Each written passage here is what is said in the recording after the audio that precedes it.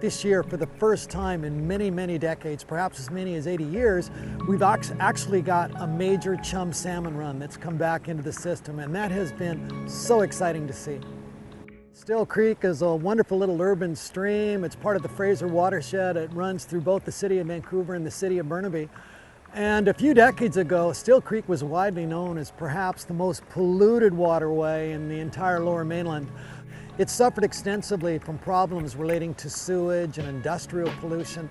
But in recent decades, there's been a real effort to turn that around. And we've made some real headway in terms of improving water quality, enhancing in-stream and beside-stream habitat. We've seen some improvements farther downriver in terms of fish passage.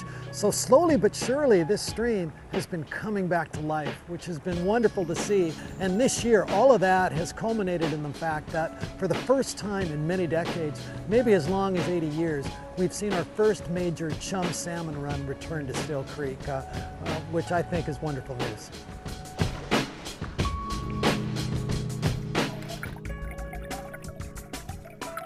It's amazing to see the fish in this system. We're right in the midst of an urban environment, and sometimes people tend to discount streams like this that run through the city, and they don't realize the incredible values that they can and do have.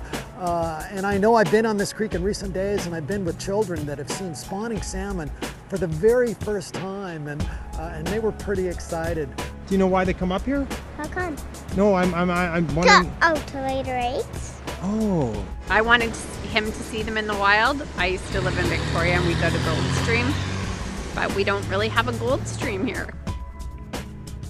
It's beautiful to see them in real life like that. I've never seen a salmon in real life myself, and to see it in an area like this is pretty cool. Look at them, they're big fish. It's amazing. I'm just thinking about how amazing it is that they're this resilient, because we haven't been doing them any favors. Even as hard as the small group of people have been working, there's so much going against it, and yet they're still fighting back. I could start crying.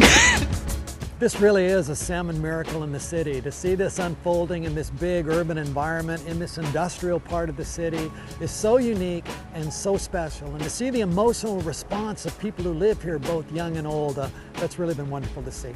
This stream was so abused in past that you can't really turn that around overnight. So it really has taken years, decades, to bring this stream back to life. And something like this can only really be done by way of a partnership. You know, there's been a great effort on the part of the city of Burnaby, the city of Vancouver, Metro Vancouver, educational institutions such as BCIT, its Fish and Wildlife Program, and its Rivers Institute. There's been streamkeeper groups in both Burnaby and Vancouver.